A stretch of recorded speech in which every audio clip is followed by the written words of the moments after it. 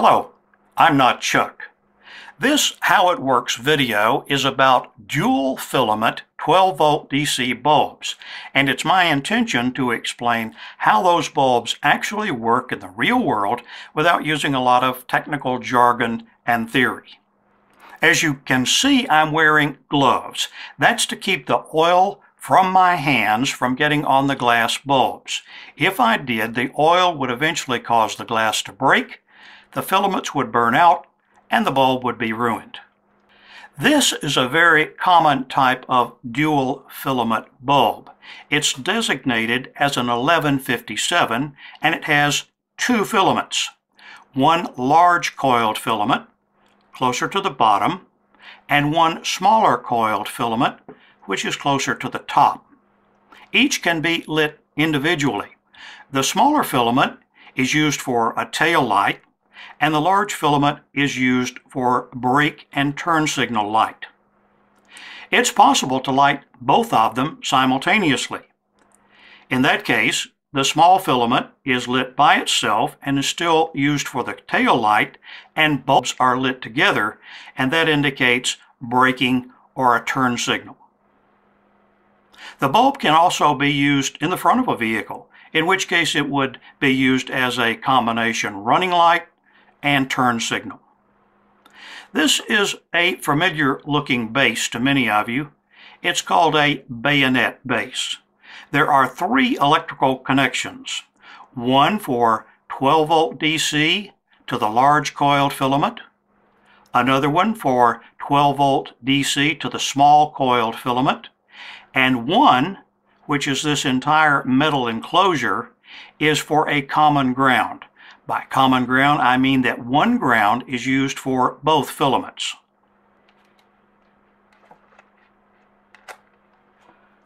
This is a two-pack of a different type of dual filament bulb. It's designated as a 3157. Now, I've already opened the package, so we'll take one of the bulbs out for a closer look. This bulb also has two filaments, but they're a little different from the 1157. In this case, only one of the filaments is coiled, and that's the lower filament in the bulb. The upper filament is a straight wire. It is not coiled, but it works the same way. The coiled light's brighter than the straight wire. Each filament can be lit individually. The straight is used for the tail light, and the coiled is used for the brake and turn signal light. Once again, both can be lit individually, in which case the straight is for the tail light and the coil is used for the brake and turn signal light, and they can both be lit simultaneously, in which case the straight is used for the tail light and both lit together are used for the brake and turn signals. Like the 1157, the 3157 can also be used on the front of a vehicle as a running light and turn signal combination. This bulb has a different type of base. This base is called a T20 wedge base, so it fits a different socket. As you can see, there are two connections on this side of the base, and there are two on this side of the base. One is for plus 12 volts to the coiled filament. One is for plus 12 volts to the straight filament. One is for a ground to the coiled filament, and one is for a ground to the straight filament. Having separate grounds allows for more switch control options. I won't go into those details here. This is a 3157 bulb that I've removed from the T20 wedge base. The wires have been straightened and separated to make it easier to see where they go inside the glass, and also easier for me to connect power. The bulb will still light. I'll show you at full brightness. First, I connect ground to one side of the large filament, and as soon as I connect 12 volts plus 12 volts DC to the other side of the filament, the bulb will light. I'm sure you agree that that makes it very difficult to see the detail inside the bulb. Each of the two filaments has two connections for power. The positive voltage connects to one end of the filament, and ground must be connected to the other end of the filament. There is no polarity. In other words, it doesn't matter which end is connected to positive and which end is connected to ground. I'm going to connect ground at a reduced operating current to one side of the large filament, and I'm going to connect plus 12 volts DC to the other side.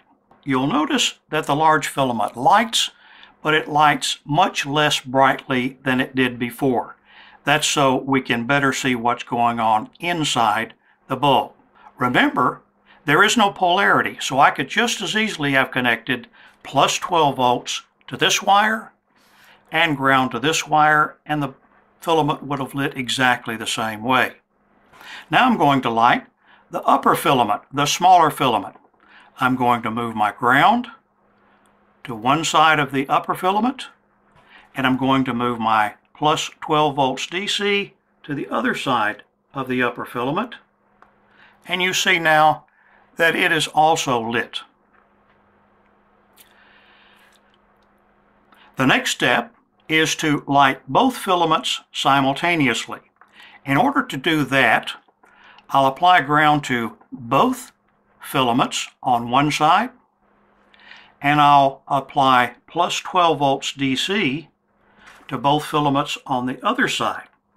And if I do it properly, both filaments should light. You'll notice that they are both dimmer than they are before.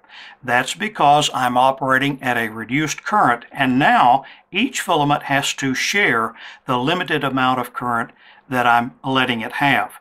You'll notice that the coiled lower filament is still brighter than the upper straight filament. Replacing the 1157 or 3157 incandescent bulbs in your RV or other vehicle with LED lighting would save 90% or more of the electricity being used by the incandescent bulbs.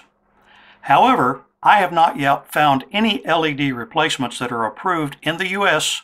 for highway use, and I certainly don't want to take any unnecessary chances with my tail lights, turn signals, or especially my brake lights. That's how a dual filament 12 volt DC bulb works. I hope I have taken out some of the mystery of this type of bulb. If you learned something or enjoyed the video, please like, share, and subscribe.